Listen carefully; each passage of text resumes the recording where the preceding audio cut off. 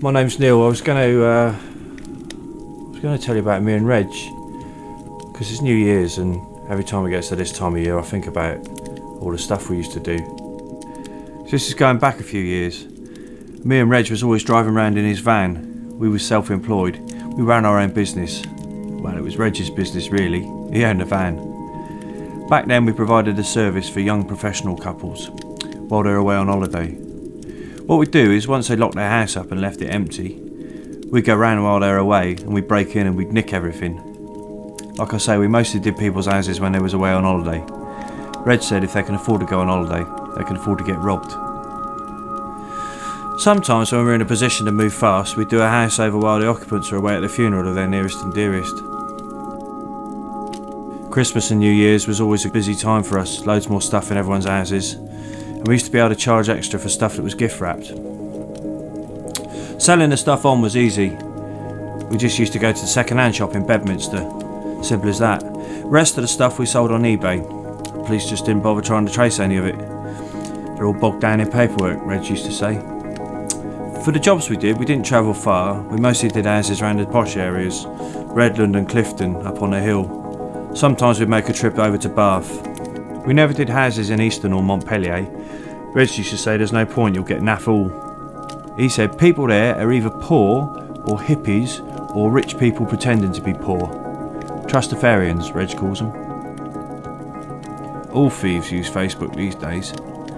They find out what people are up to by getting them to join groups. The first one was called 6 Degrees of Separation, the big Facebook experiment. Once people joined the group, we had all the info we needed.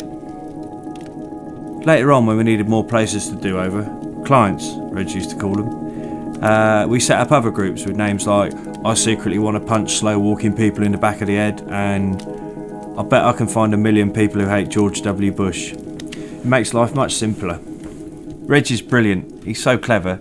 I first met him inside about 5 years ago. I was doing the last 3 months of a 3-year sentence for aggravated assault. Reg says I shouldn't have been prosecuted if I was aggravated. He said the other bloke was asking for it. The judge didn't see it that way though. It was at this open prison over near the motorway. We called it Centre Parks because it was like a holiday camp. It was like a job centre where you could meet other cons and sort out what you were going to do when you got out. It was when we were in there that Reg set up the Facebook group Let's Get Rage Against the Machine to Christmas #1. That was one of his most successful ones, he said. So anyway, back to the job I was telling you about. It was 2007, about 8 o'clock in the morning. It was just before Christmas and we was in Reg's van heading up Park Street to do another job.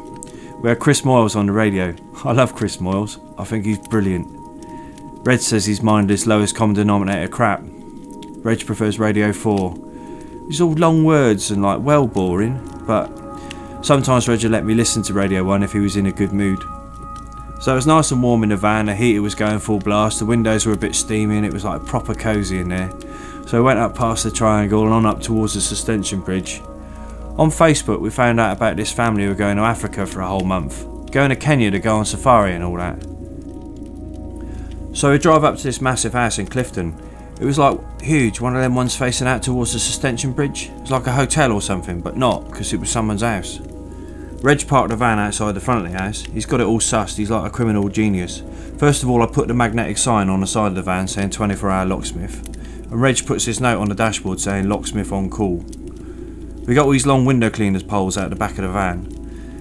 And you know, like them really long bendy ones. And Reg has got like these tree pruners as well on a long pole. So the first thing he does is he uses that, he puts it up high and he uses that to cut through the phone lines on the front of the house. And then he puts that to one side and I hand him the next pole. On the end of one of them he's got a cordless drill like a Makita or something. And what he does is he stands there and he turns the drill on and then he stretches the pole up the front of the house to the bottom of the burglar alarm and he drills a hole up through the bottom of it. And then he brings that down, I'll get him the next pole, which has got like a can of expanding foam on the end like builders use, like. And he pushes that up to the bottom of the burglar alarm where the hole is and he squirts all this stuff in through the bottom. And you have to wait a minute or two, some of the stuff drips out and you have to be careful you don't get it on your clothes. And then after a while what happens is the expanding foam just gets bigger and bigger until eventually it like cracks open the burglar alarm. Reg says you can knacker anything with that stuff. Next off, we got to get into the house, and what we do is Reg has got this jacking thing, like you wind it and it ratchets open, right? So you wedge that in by the lock on the door. You turn the handle, and eventually the door just pops open, sweet as a nut, and then we're in. It's funny, we went in and it was all white carpets and like high ceilings, like real posh, and I thought I ought to take my shoes off, and I remember what we were there for, and we just marched straight in. And we go down the hallway and there's all mistletoe and tinsel, and there's all these paintings that have got tinsel around them. We go all the way to the end and it's really lovely, and there's this lovely big room with this huge Christmas tree, like from Cribbs Causeway or something, and there's a big pile of presents and there's chocolates and all that. I thought it was weird because the house was all done out, even though they were away for like a couple of weeks and that.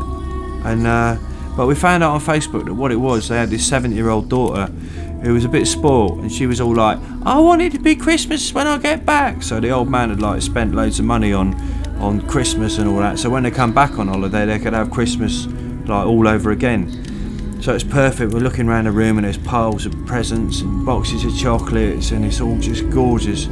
And while we're looking, we're picking stuff up and shaking them, trying to work out what's in them, you know, like you do on Christmas. And then all of a sudden there's this slam, slam, slam, and all the doors in the room just slam shut. And Reg looks at me and he's a bit worried, and he looks at me and he says, they've only gone and installed an SD2000 security system. I'm like, what do you mean? He's like, this whole house is on lockdown. So I'm like, what are we going to do? So I'm running around the room and I'm trying all the doors and all the windows, and then this voice starts up. It's like a recorded message. It says, you have been detained by the SD2000 security system. Please remain where you are. Law enforcement agencies will be with you shortly. And then in the distance, quietly at first, I could hear sirens, and they're getting closer and closer. And then I could hear a police helicopter, and it's like hovering above the house, and it's getting lower and lower. And I'm grabbing Reg by the jacket and I'm shaking him, saying, Reg, what are we going to do? What are we going to do? And the sirens are getting closer and louder, and the helicopter's getting further down near the house, and I'm looking out the window and all the windows are rattling, and there's leaves blowing around in the garden. I looked at Reg, I said, what are we going to do, Reg? He said, there's nothing we can do. We're knackered.